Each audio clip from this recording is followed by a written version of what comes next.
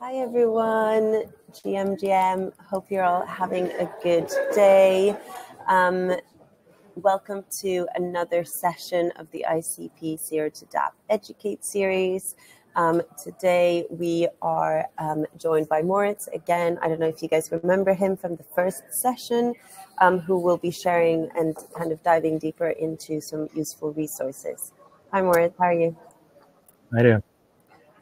How is everyone? All good.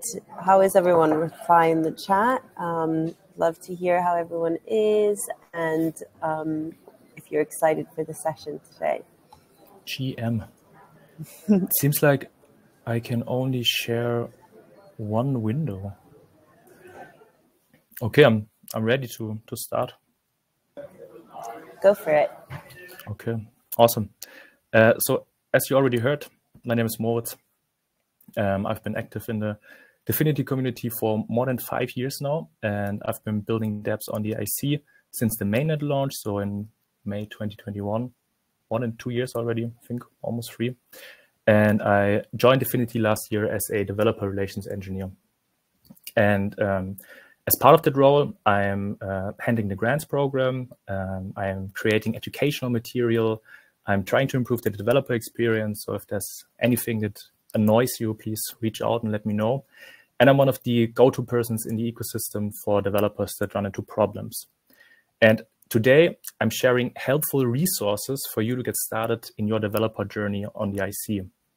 And again, just as my first presentation, and probably all the other presentations, for the sake of time, I won't be able to explain everything in detail because there's really a lot to unpack.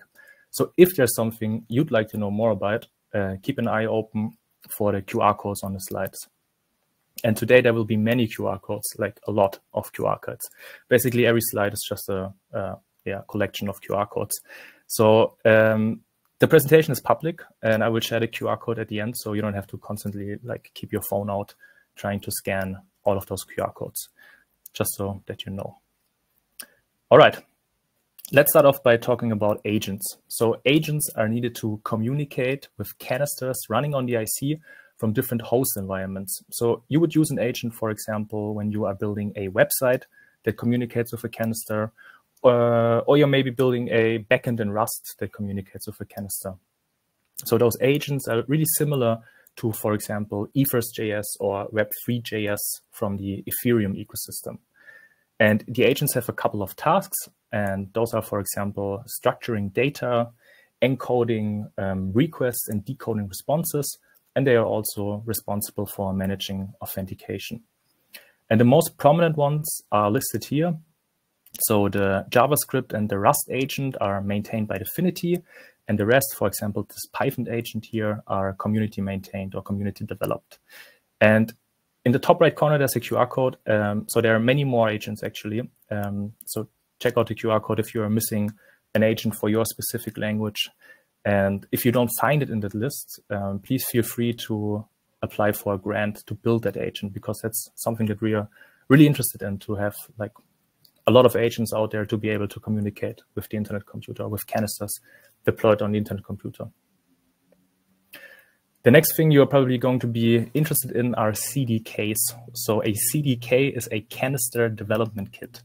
And that is an adapter that is used by the IC SDK, so software development kit, that provides a programming language with the features necessary to create and manage canisters. As we already heard in a couple of the talks, in theory, every language that can be compiled to WASM or has an interpreter written in a language that can be compiled to WASM can have a CDK to build canisters for the internet computer. And the IC SDK ships with Motoko and Rust CDKs, and those are both maintained by DFINITY. Notable other community CDKs are the Kybra CDK for Python and the Azel CDK for JavaScript, which are both built by a community member called Demergent Labs, or a team called Demergent Labs. And then we also have the Bitfinity network. It doesn't really fit in here, but I still want to mention it for the sake of completeness and add a little bit more nuance to it later on. And again, those are the only... Yes. Moritz, sorry to interrupt. The slides don't think that they're working. They're not moving. Yeah, then it doesn't work to share this entire. Is it now working? Yeah. Okay, that's weird. Yeah. Then you will have to deal with my bookmarks bar, or yeah, maybe you don't. I don't think it's too bad. Yeah, let me just move this here. You can still see it right now, right? Yes. Yeah. Okay, awesome. Then I'll keep it like this. You didn't miss that much, actually. It was just a slide like this with a couple of logos on it, and this is the current slide. So yeah, I think I don't have to repeat everything. Okay, where were we? Yeah, there are more CDKs, so you can check the link in the upper right corner to see if there's maybe another language that you use that allows you to build canisters for the IC or has a CDK available. Okay, let's start with Motoko, the language Motoko. So Motoko was specifically designed by DFINITY to support the unique features of the internet computer and also to provide a familiar yet robust programming environment. And it's pretty similar to Swift and JavaScript in terms of syntax, so it should be easy to pick up for a majority of the people. And on this slide, there are a couple of helpful resources to get you started. And the first one is a in-person Motoko bootcamp that helps you to learn and also to understand and code Motoko. I say in person, but the lectures are actually recorded and all the material for the lectures or for the bootcamp in general are available online, so you can go through them asynchronously as well. Another very nice resource to learn Motoko is the interactive Motoko tutorial that has been developed by one of our grantees called Agor app. And that basically, I hope you see this now. Let me check. Yes, okay, great. And this is basically, if you ever learned Svelte or if you know Svelte, this might look very familiar to you. So on the left-hand side, you always have like a theoretical concept and some text that you read through with a challenge in the end, basically a programming challenge. So for example, here, this little exercise asks you to print out the string, basically consuming the numbers array up here. So what you do is basically you code in here. This is a full-fledged IDE. It's basically VS Code running in a browser. So if you have like a syntax error, you get like those nice squiggly lines telling you that there's something wrong. And there's also formatting in here. So yeah, pretty nice. And then in the end, you can just execute this and check whether the output matches the solution or the intended output, and you can check whether your code matches the proposed solution. So that's a pretty nice way to basically interactively learn Motoko and go through the different data types, control flows, records, objects, and so on and so on. So I really like it. I think it's a great place to get started to become familiar with the language. Then we also have this intro here in our documentation. So yeah, like the name says, it's basically an intro on building canisters in Motoko. So you learn a little bit about the fundamentals and also about some things that you commonly have to do, like upgrading a canister or making an intercanister call in Motoko. So this is if you hit docs.internetcomputer.org and then you go to guides, you go to building backend canisters and then building canisters with Motoko. The next resource is, again, the documentation, because Motoko actually has its own top-level header entry in our documentation. So it's really a first-class citizen in terms of building canisters on the IC. So this one is more aimed to the language itself, I would say, and language concepts, not so practical in general, but also a really, really nice resource to check out. And actually this interactive Motoko tutorial that I just mentioned is also embedded in the documentation. So you can just walk through it on docs.internetcomputer.org. Then we also have the Motoko book, which is like a book for the Motoko programming language. If you read the Rust book or if you know the Rust book, this is pretty similar. So you can read it from the beginning to the end, and you should have like a really good understanding about the concepts of the language and also about building canisters in Motoko in general. But you can also use it as a resource if you are like not really sure how something works. You can try to search up here and look for, I don't know, records or upgrading canisters or something like that. And then there should be a topic covering or a chapter covering the topic. Then we have also Motoko, which is basically one of those awesome repositories. Here you have a lot of content regarding Motoko, so applications that have been built with Motoko divided by different sections or yeah, I don't know the name in English right now, but you get it, I guess. Different development tools that you can use if you build canisters in Motoko, also for testing, and then a number of useful libraries. If you're a developer in Motoko, of course, you don't want to write everything from scratch. So, for example, if you need like I don't know, CRC, there is a package or a library written in Motoko that gives you this functionality. So it's a good place to explore what's out there, and also a good place to get like an idea of what other people are maybe building, for example, games or social applications, stuff like that. I would definitely bookmark that if I were you. Then the Motoko Playground. This has the same IDE feature, let's say, than this interactive Motoko tutorial has. So again, it's like a full-fledged editor running in a browser that gives you those squiggly lines and has yeah, auto formatting and stuff like that. And the cool thing here is that you actually can deploy the canisters that you write in here by just clicking on deploy without having to have a wallet with cycles in it. So this basically pays the costs for you. But there's a caveat, and that is that the canisters only live for 20 minutes if you deploy them like this. So it's not permanent. It's just like for ideating, for hacking something together. And it's also pretty great to share code that you write, because you can just click on this save and share button up here, and then it will store your code in the canister and provide a link that you can send to other people to access your code. And then you're basically both on the same page. So it's a nice way to build like a minimum example for like a bug or something, or for a feature that you're exploring. So yeah, I really like that. And after you deploy the canister, you actually have a way to interact with the canister through Candid UI. So I can say hello world, the all-time classic, call it, and I get the immediate response here. So this is actually making a call to this canister that has been deployed on the mainnet. So a pretty neat tool to hack something together. Then we have mobs, which is a package registry and also a package manager for Motoko packages or libraries. So it has a nice search bar. So for example, if you were to search for SHA, you see libraries that implement that. It gives you the README from the GitHub repository.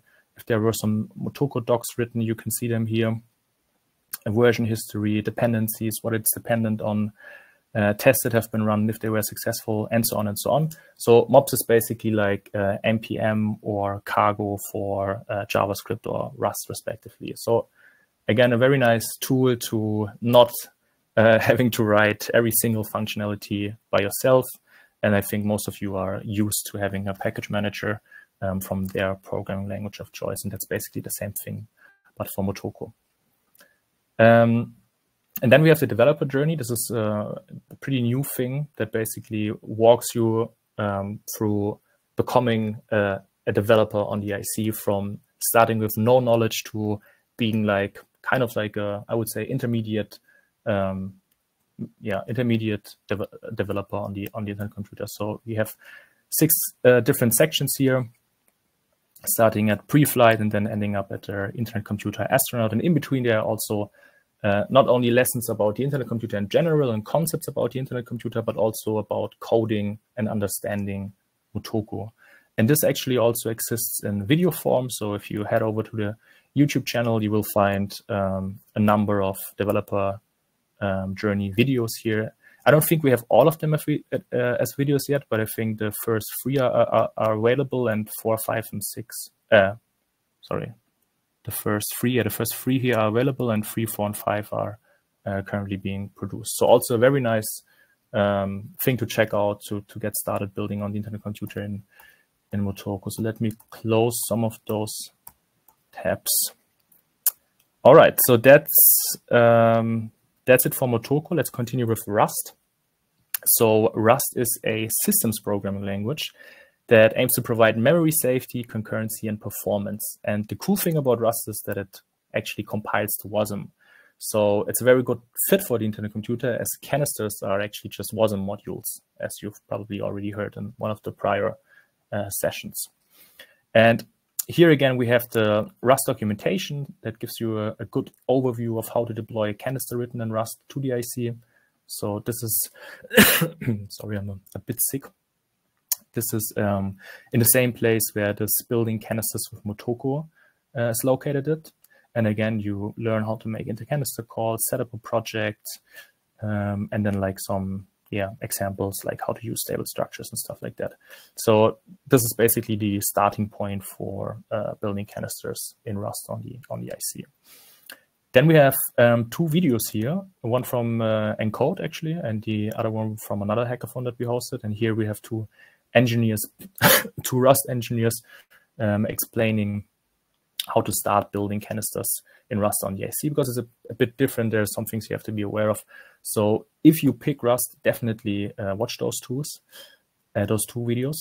Then we also have two online courses from Ryzen and from Decade. They are aimed at getting people started building Rust canisters. So also very nice way to get your hands dirty in a bit more of a interactive way. And then we have this blog post, Effective Rust Canisters, by one of our Rust engineers or developers. And also this video about best practices when building canisters in Rust on the IC. And those are also very important resources. So before you start out, I would definitely recommend you to watch or read those two, because they will help clear a lot of things up and maybe avoid you running into some pitfalls maybe when building canisters in Rust. Next up, Azel. So the next CDK is Azel, and Azel allows you to build canisters in JavaScript or TypeScript respectively. And Azel also has a book similar to the Rust book or the Motoko book that covers a lot of the ground. So I would say this is a really good resource. I'm really impressed actually by the Merchant Lab that they have this book available, even though the Azel CDK is pretty young. So I think it's great that they put developer experience first, because this is like a great resource when you are a developer to look into, to search for things, and also just to get like an understanding of how to build canisters on the IC. So I think you could get away with just reading this if you're just interested in building canisters and TypeScript on the internet computer, because it gives you an intro on the IC and some of the things you have to be aware of. But still, I would recommend you to watch those other things. Just wanted to highlight the quality of this document. Here we also have a Decade course and another introductory video from the team that is building this CDK. It's like an hour-long video that walks you through how to use this and maybe also clears up some caveats or some questions that developers, the first users, might have. So also very nice resources. And then there's also a TypeScript bootcamp, which is completely free. I think this one is not in person, and it's aimed more at developers that already have JavaScript or TypeScript experience. So make sure you learn some JavaScript or TypeScript first before you watch this or attend this. And here again, the material is available online, and also the lectures have been recorded, so you can go through this course asynchronously. And it's also a really good resource, I have to say. So definitely check that out if you already know TypeScript or JavaScript and you don't want to learn Motoko or Rust. And then the next one is Kybra. And for Kybra, as of right now, the only resource that I'm available of is the Kybra book. So it follows the same pattern as the Azel book. So it's a pretty nice resource if you want to build canisters in Python, to help you get started and explain some of the concepts of building Python canisters with Kybra. All right. Then, like I said, DFINITY network, it's not really a CDK. It is actually an EVM, so an Ethereum virtual machine running inside a canister. And the cool thing about this is that you can use any existing Solidity smart contract on Ethereum or on any other EVM chain and just port it to the IC, basically just use the exact same code and deploy it inside this EVM canister on the IC. And that way, if you are a Solidity developer or you just want to fork maybe a project from the EVM space, put it on the IC, you don't have to rewrite all of it, right? You can just like use the Solidity code and deploy it inside this EVM canister. And the team is currently building a bridge to bridge from the DFINITY EVM to the internet computer. So to allow smart contracts deployed in the EVM to talk to other canisters on the internet computer, right? And they are also building a bridge to allow those smart contracts within the EVM to talk to smart contracts deployed on the Ethereum mainnet. So that's a pretty cool project. And you can find a link to the documentation and also an intro video that was presented or given at the Little Bitcoin hackathon here on the slide. So also two very nice resources. Developer tooling. The first thing I want to mention here is Candid UI. So you've already seen Candid UI in the playground when I deployed this Hello World canister, and on the right-hand side, there was this interface that allowed me to interact with the canister that I just deployed. And this is the same thing, but just as a standalone application, right? So you can provide a canister ID here.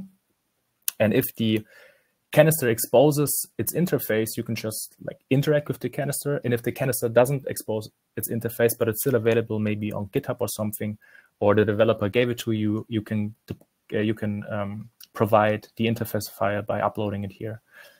And then what this does is it basically checks the interface of the canister and then allows you to interact with that canister through a graphical user interface. So you don't have to use like DFX canister call, blah, blah, blah, but you can just paste the canister ID and have like a graphical user interface to like write text here and provide some of the commands and call them. And there are also those random buttons that allow you to call the methods with random values. And as this is not a proper DIT, it returns null. So that's a really nice resource. And also, if the canister that you are trying to call would set Candid UI as an alternative origin, you would also be able to log in with your internet identity and have the same identity that you have on the service that you are trying to interact with, right? So that's also a nice way to give your users like a very low level way of calling or interacting with the canister through their internet identity. All right. Then we have the dashboard, which is one of my favorite websites in the ecosystem, actually, because it gives you an overview of really like almost everything that you might want to know. For example, how many blocks have been produced since Genesis? How many transactions do we have per second? How many cycles are burned every second? What is the total number of node machines? How many of them are actually part of a subnet? How many boundary nodes are there? And so on and so on. So there's really a lot of information, a lot of data that you can dig into. But it's not only that, you also have information about governance. So you can estimate your governance rewards. You can check how many neurons exist, what their average voting power is, what was the voting participation in the past, and so on and so on. So really like a ton of information that you can get out of this, also about neurons on the IC. ICP transactions can be checked. All of the SNSs are incorporated in here. And then also stats about the Bitcoin direct integration or CKBTC. So pretty cool stuff. And here you also have the possibility to search for a canister ID. And if that canister ID you're looking for exposes its interface, it basically acts just like the Candid UI that I showed you previously. So here you have a way of calling the methods that are exposed by the canister through a UI. But here you cannot log in with internet identity, but still it's a pretty neat way to interact with the canister. And you also see some more info, like, for example, who are the controllers of the canisters, so who basically has the possibility to maybe upgrade or delete the canister. And you see what subnet this canister is part of, and also the module hash in case you wanted to verify that a certain code is actually being executed or run within the canister. So a very, very powerful tool. If you have a couple of hours, maybe check each one of those tabs in the top and see what kind of information you can get out of it. Then the next three tools, CycleOps, TipJar, and Canister Geek, kind of serve the same purpose, and that is that they allow you to manage the cycle balance of your canisters. So as you might already know, on the IC, we have the reverse gas model, right? So you, as a developer, pre-charge your canisters with gas or with cycles. So you have to make sure that they don't run out of cycles, because after a while, after a certain freezing threshold that you set. So you could set a freezing threshold, for example, to a year, and then the canister will not process messages when it only has enough cycles left to persist its state for a year. And then you have 1 year to top it up. And if you don't top it up within this year, the canister will be uninstalled. And that's most of the cases not what you want. So this is why those tools exist that allow you to specify certain rules. For example, here for this canister, the canister is being topped up with 5 trillion cycles when the cycles balance of the canister is below 10 trillion cycles. So this is this dash line that you see down here. And it also gives you an overview of the cycle burn rates in the past, in this case, 21 days, for example. So yeah, those three tools basically all serve this purpose, with Canister Geek also allowing you to get a bit more information. It's a bit more detailed, and it also allows you to display logging messages from your canister if you integrate with their SDK. So definitely go check that out. It's pretty cool. Then we have the IC Inspector. The IC Inspector is a Chrome plugin, and that means that you basically install it like, I don't know, one of the wallets up here, or like any other Chrome browser plugin. And what it does is it decodes and encodes requests that you send to the internet computer, or responses that you receive from the internet computer. If you imagine you're a developer and you are building a front end that interacts with a canister, so like the dashboard, for example. This is a front end that interacts with a canister, because here I can basically make a call from this front end to the canister that I'm interested in interacting with. So here, for example, I can call the query method that is called dit2.js. So let's just copy this dit file down here and paste it up here as a string. And then what you would expect is, because it's a call, that you would be able to see this call in your networks tab, right? Or at least I would expect to see it there. So now we make this call and we actually see, oh yeah, there's an entry, a query call. And now we look at it and we're like, oh, okay, what was like the argument that was sent? In this case, this was the service string here, right? And what is the response that I received? But then you realize when you check the payload that it's like all gibberish, right? I mean, some of it is readable, but there are other parts that are not really readable. And that is because the requests you send to the internet computer and the responses you receive from the internet computer are basically encoded in a special format, and that format is not human readable, right? If I look at the preview of the response, or the response in general, this is most okay in this case because it's text. You can kind of like read it, but still there are some characters where I wouldn't be able to understand what they mean. And this is where this IC Inspector comes in, because it basically allows you to decode and decode those requests and responses to make them human readable. So if I open this tab here, the IC Inspector tab, and I make the same call again, I should be able to, maybe it takes a little while, to see this call that I just made in a human readable form. So now I know, okay, the name of the method I called was dit2.js. This was the canister that I called. It was a query call, and so on and so on. And when I go in here, I can actually see even more details. So for example, the identity that I made a call with, because I didn't sign in with any wallet, this is the anonymous identity, which looks like this. And I can actually see the payload and the response in a nice way. So a very, very helpful tool, especially if you build both front end and back end on the internet computer and you want to debug or get like an understanding what's being sent out, and so on and so on. I use it every day, basically. It's a great, great tool. And then you have more tools if you follow this link here on our website. So yeah, feel free to scroll through this and see if there's anything you're interested in or you would like to use. All right. Then helpful aggregations.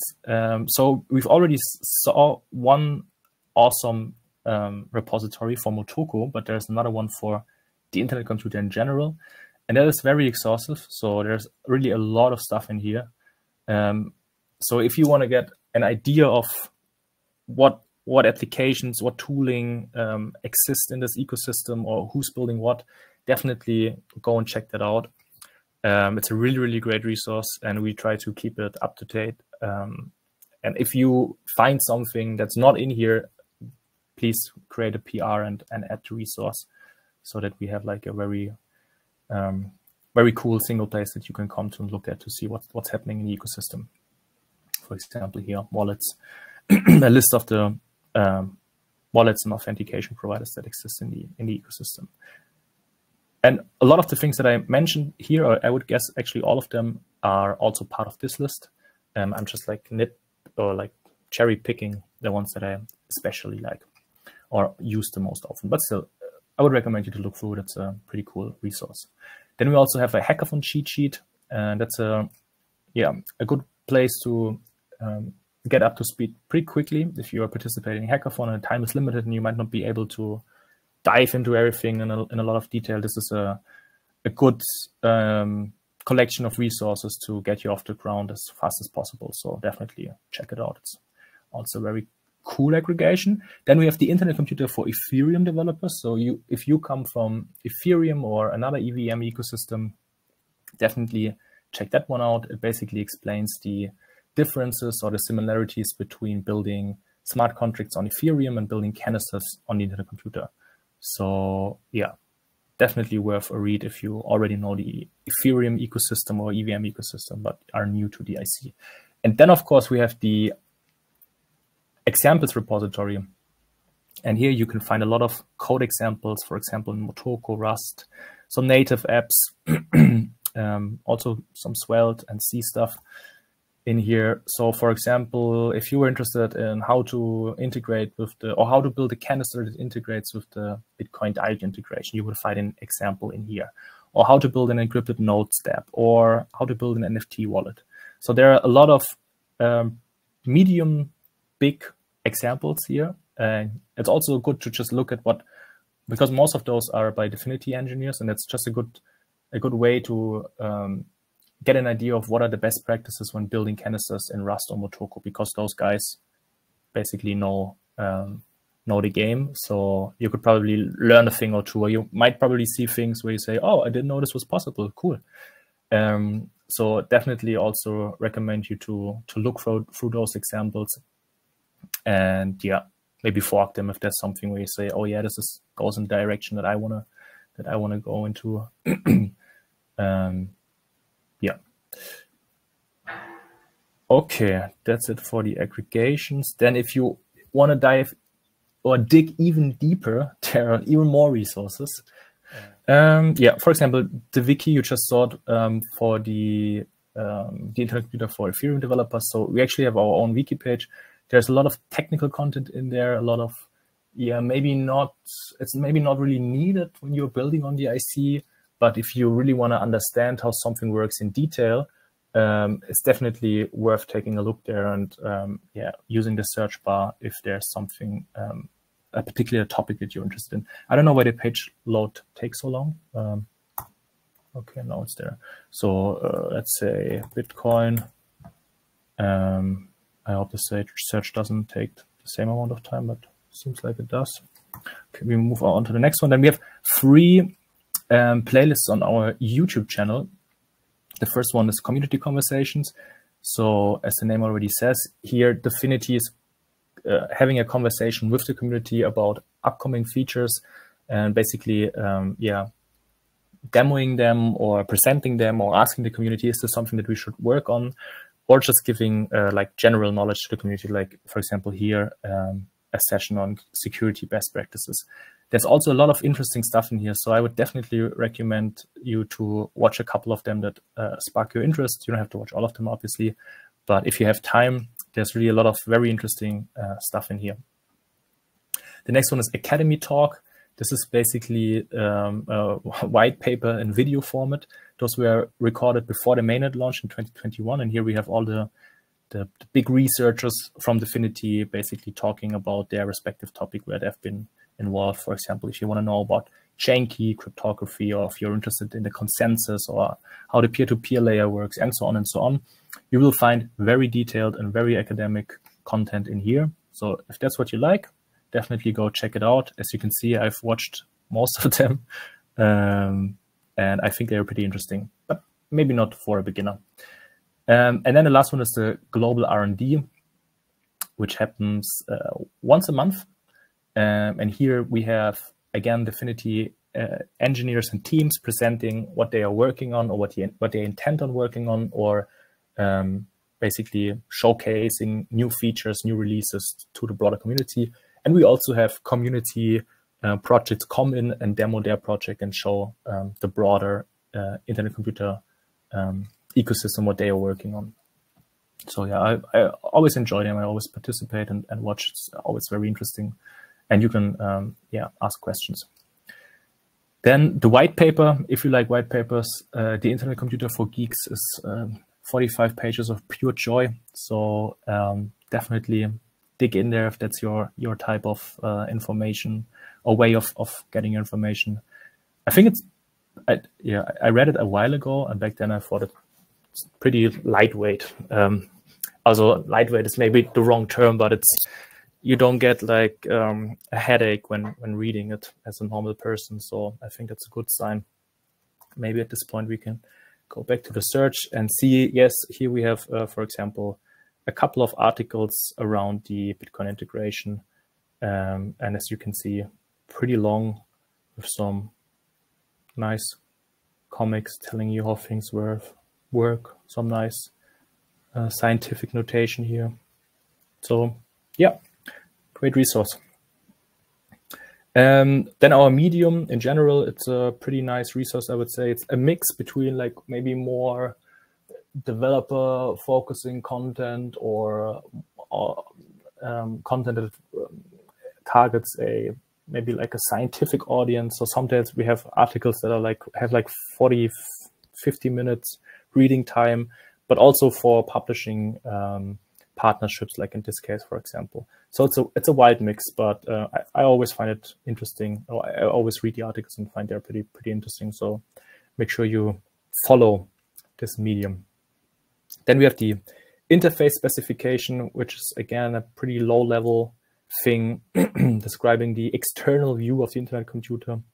And as a developer, you might not really need this, but again, if you want to understand how things work in detail, or you're wondering about a couple of things, this is the right place to look into. It's pretty long, but it also contains a lot of very interesting things. And then I want to highlight again just the documentation that we have. So there's really a lot of stuff in the documentation here. So we have, as you can see, tutorials, guides, references like the interface specification that we just took a look at, some info about DFX, which is the SDK that DFINITY provides for the internet computer, and so on and so on. So yeah, definitely make sure you also use the search functionality if you're interested in something. It works pretty well, I would say.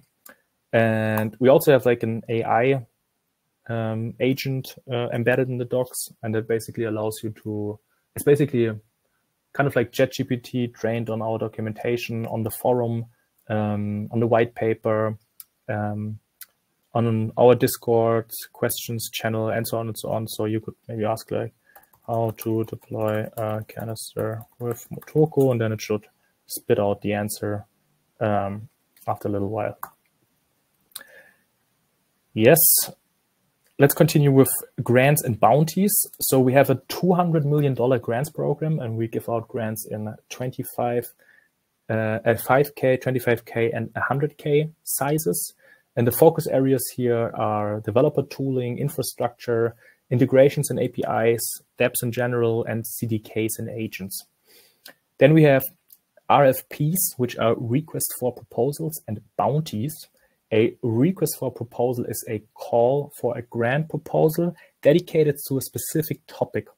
So the RFPs can be rather broadly scoped, and the applicants are expected to outline their proposals in the grant application. And then we have bounties, and bounties are asks with a well-defined acceptance criteria and also a price tag on them. And the last ones are requests for startups. And this is basically a list of ideas for startups on the internet computer ecosystem. And here you can apply for a developer grant, and we would be happy to support you with technical guidance, PR, as well as introductions to the community and to investors in the space. We also have 2 pages for hackathon, or 1 page for upcoming hackathons and another page for upcoming events that you can check out if you're interested in either one of those. And last but not least, if you have questions or if you need help, I would definitely recommend you to join our community-led Discord, where you will find a lot of peer programmers and other people using different CDKs building on the internet computer. And you also have a ask questions channel where you can ask questions where you would probably think that the answer to them is not like super long. And then if there's a question that is a bit more complex, or where you would expect a discussion taking place, or the responses are very long, or your question is very long, I would rather use the developer forum for that. And developer forum is actually a very, very good resource for knowledge on the internet computer, because even though we have a lot of documentation, there are still some things that are not documented, and the undocumented things are probably in the developer forum as a question. So the search functionality there is pretty good. So if there's something where you can't find anything in the documentation or in other resources that you've checked out, make sure that you give the developer forum a search and try and see if maybe there's an answer to your question already. And then for other inquiries that you might need support for, we also have a support channel that you can reach out to if there's something else that you need help with. Let's see what the AI said so far. Yeah, looks about right. All right, cool. You can see. Okay, perfect. Yeah, that's it from my end. Now we have 14 minutes left for questions. I will check the chat first, and then I will check the questions. Yeah, a lot of people mentioning that the slides are not working. Thank you for telling me. I was a bit slow on that, so I apologize. No worries. No one missed anything except for 3 programming language logos, so I think it's okay. Yeah, maybe I should go back to the other slide so that you can actually scan the QR code in case you're interested in the slides. Decade has ICP resources. Yes, they have Rust and TypeScript resources for building on the internet computer. And Martin should be happy right now. He asked for the link with the list of resources I'm sharing. And Matthias said, whoever says there are not enough resources to get up to speed in ICP is just crazy. Probably. Maybe not crazy, but yes, there are a lot of resources. I think maybe the issue is that people don't know where to start looking for them. And that's why we have this presentation, right? Because when I started out, it wasn't that easy. We didn't have like this, we had the awesome ICP, but it wasn't that populated. But nowadays, I think we're doing a pretty good job at like having those pages where we aggregate knowledge. And we're actually working on another initiative that we are going to, we have it internally already, but we are going to release it in, I think, late January or mid of January. And that is a website or like a subpage on the internetcomputer.org website where we list all of the educational resources that are out there. So we actually sat down and I looked through, I don't know, a lot of bookmarks that I accumulated over the years. And other colleagues looked at a lot of bookmarks that they accumulated over the years. And we tried to basically find every single resource that has educational content, and that's not only like courses on Decade, but that's Medium articles, that's blog posts, YouTube videos, so really a lot of stuff, and we categorize everything into the topics that are being covered, the language that is being used, if it's up to date, what is the quality. Yeah, so I think like 20 different 20 different things that we use to categorize the content. So in late January, you should be able to have this page available, and then you can easily look for educational content in whatever language you want to see it, whatever difficulty you might be interested in, and whatever type of content that you're looking for. So I think this is going to be a pretty cool push. Okay, let's see. Questions. Is there any, Matthias asked, is there any cycles estimator tool based on a WASM you provide? Thinking about static analysis tool. That's a good question. I think not. I mean, there are tools to estimate or to actually precisely understand the amount of cycles that a method call consumed, but I don't think it is available as a tool that you can run on a WASM module. So it's not like static. Let me see if I can find it.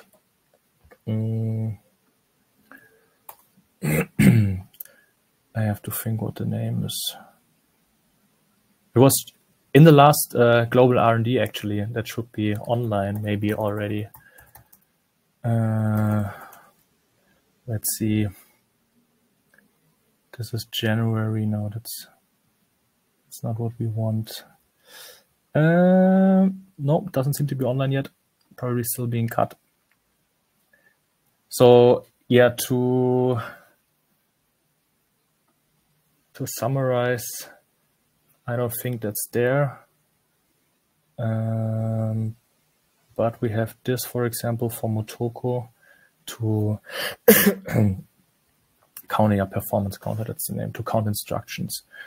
So this is something that you can use, and it's available because it's like baked into the system. It's available for all languages, basically. So for Motoko, Rust, TypeScript, Python, whatever you want to use. And how you invoke it probably depends a bit on the language that you use to build canisters. And for Motoko, there's this experimental Internet Computer Library. And I think this is the, yes, I think this is the library that you use if you want to know like how many instructions your call consume. But I'm not 100% sure, but I think that's it. If you want to know, watch the latest R&D as soon as it's out there. I'm sorry, I'm not 100% sure. Is request for startup an accelerator? Nope, it's not an accelerator. I can actually show it to you. Request for startup is a section within our grant-request for startups repository. So it's a list of, yeah, basically ideas for startups on the IC. Some of them already exist. For example, some of you might heard that Bionic just launched yesterday or today, I think yesterday. But still, we still think this is a great idea, and we still think it's good to have more than one of those. And some things, don't exist. So for example, here, cross-chain decentralized exchange, there doesn't seem to be an example of that here. So no, it's not an accelerator. It's, like I said, we would be happy to support anyone trying to tackle this with a grant, but it's not an accelerator. Then how can I connect front end and integrate AI in my Dapp? And also, how can I connect to real-time data from off-chain to use on-chain on mainnet? So I think that's basically 3 questions. The first question is, how can I connect front end and integrate AI? Like integrating AI in your front end, that probably depends on the AI provider, right? So I think ChatGPT or OpenAI has an API that you would use, where you would provide an interface for your user where they can enter their query, and then your website makes a call to the OpenAI API, and you would display the response in your front end. I guess that's the answer to one of the questions. And how you connect a front end with a canister is what I mentioned in the first slide. You basically have to use an agent. And if you build a front end, the agent that you are going to use is the agent.js, which is in this GitHub repository, and the documentation is here. So yeah, if you want to know how to use it, there are probably examples in here, and if not, there are definitely examples in the examples repository that I showed earlier. And if you're interested in the documentation, how to use it, that's basically on agents-js.icp.xyz. So that's how you would integrate with a canister from the front end. And then the other question, or the last part, was how can I connect to real-time data from off-chain to use on-chain on mainnet? This is where you would use HTTP out calls. And there actually was a session last week. I don't know what the oops. What Encode Club's YouTube is, okay. Makes sense. So it should be in here. Oops, that's me. This one goes into making calls to off-chain data providers and then using them within your canister. So that's the session from last week. It's on the Encode Club YouTube channel. So I would just watch that. I think that gives you the best idea of how to do that. Then Martin asked, for deploying dApps on the Internet computer, do you have any suggestion on which language to use? Hazel, Motoko, Rust? That's a question that gets asked a lot. I think in every session someone asked this question. So Motoko was built for the Internet computer, so it kind of feels natural building canisters in Motoko, and I mainly build my canisters in Motoko, so I really like it.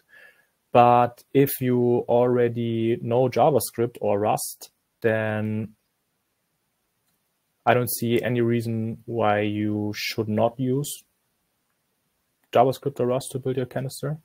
There are some things, like I said, that you have to be aware of, at least for Rust. I haven't built a canister in Hazel yet. But yeah, in general, it depends on maybe what language you know, what you want to achieve. So for example, Rust has a very big ecosystem of libraries that you can incorporate in your project. So if you want to do some, I don't know, complicated cryptographic stuff within your canister, the chances are that there is a crate in Rust, but there probably is no library for that in Motoko. So you might need to write that from scratch. And if you're not a cryptographer, as we all know, don't build your own crypto. That might not be the best idea. So I really like Motoko for small to medium scale projects. But I think if you really, or from what I've heard, I haven't built a large scale canister application yet, but from what I've heard, it makes sense to use Rust if you really want to build something like really, really big with a lot of users and a lot of cycles being burned. So yeah, I guess it's always a trade-off of what you want to achieve and also maybe what you know already. If you have to get trained on Rust, that probably takes a while. But if you know JavaScript or Swift already, Motoko is easy to pick up. And you could also, if you know JavaScript, just use the Hazel CDK. What I can say is that for Motoko, there's a lot of educational material out there. And for Rust, it's a bit more sparse, and Hazel is pretty new.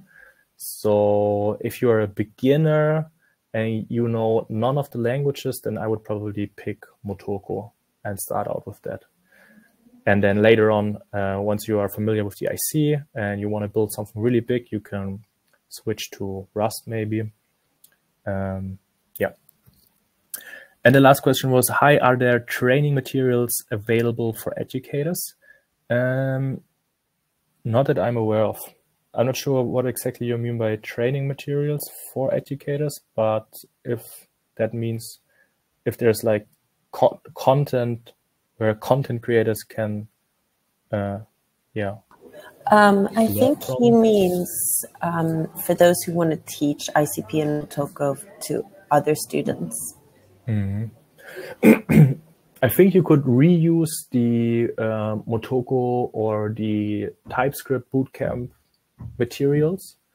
I think this is good to just like, also you go through it yourself, you understand it, and then it's a good resource that you could use with people that want to learn Motoko or Hazel. So I would probably use that. If I wanted to teach a course on Motoko or Hazel, I would use the bootcamp content. I think it's a good starting point. But there are actually also other initiatives that are driven by the ICP hubs, which are basically like on the ground communities that are spread around the world. And they are also constantly pushing out boot camps, hackathons, and yeah, educational series and stuff like that. So this might also be a pretty good resource to look into. Yeah. I think that might be all the questions. Guys, if you have any other questions, please pop them in the chat. We're in the questions tab now. If not, then I think that might be it for today. Thank you so much, Moritz, for answering all the questions and for delivering another great session. Like someone said in the chat, you always do an amazing job, so thank you for joining. Oh, so nice. Thank you. And for everybody still watching with us, thank you guys for joining. Don't forget that you can still do both week 1 and week 2 homeworks. Even if you haven't started yet, it literally takes about 5 minutes. Trust me, I even gave it a try and I could do it. And if I can do it, anyone can do it, trust me. So give that a chance. If you complete all the homeworks, then you will be in the running to win some prizes. And it's just a really good practical, practical experience to have. And we are actually doing a hackathon very soon, an ICP hackathon, so you'll be well prepared to do something cool there. Yeah. Other than that, yeah. Just quickly, if anyone wants to reach out, I'm just quickly sharing my Twitter handle in the chat. So if you have questions or something, maybe not about the exercises, but about like DFINITY in general or the Internet Computer in general, feel free to reach out. Yeah, cool. Yes, we are doing an ICP hackathon. Very exciting. So that's why this Educate series is so great as well, because if you complete the weekly challenges, it's a really good starting point for that. If the week 2 exercise isn't working, then you can always DM me. I've sent my handle. You can DM me on Discord. I'd be happy to help. I know that the ICP developer community on Discord is also really, really helpful and really good. So you can always go there as well. Other than that, I think it's it from me. If you can't find anything, if you have issues with anything, just reach out. I'd be happy to help. Email, Discord, whatever you prefer. Next week on Tuesday, we actually have some projects from the ecosystem, from the ICP ecosystem, who are going to come on and like share their story with everyone. So that will be really, really cool. So make sure to join that as well. Same time, and you should all have calendar invites. If not, let me know and I'll help. Yeah, that's it for me. Do you have any final words, Moritz? Nope. It was just a pleasure to be here as always. And yeah, I'm looking forward to maybe see one or two of you in the upcoming hackathon and maybe judging your submissions. I think that would be awesome. And if you missed sessions before, I mean, I already showed you that they are recorded and available on the Encode Club YouTube channel. So if you didn't have time to watch all of them, maybe it's a good thing to do over the holidays in case you take them or you have them, to just maybe binge watch it and be like up to speed all things ICP, and then you should be well prepared for the upcoming hackathon. Definitely a great Christmas gift. Indeed. Also, make sure you tell all of your family members during dinner about ICP. It's a very interesting conversation topic. They would love to hear about it. Definitely. Okay. Thank you so much again, everyone, and see you on Tuesday. Bye. Bye, guys.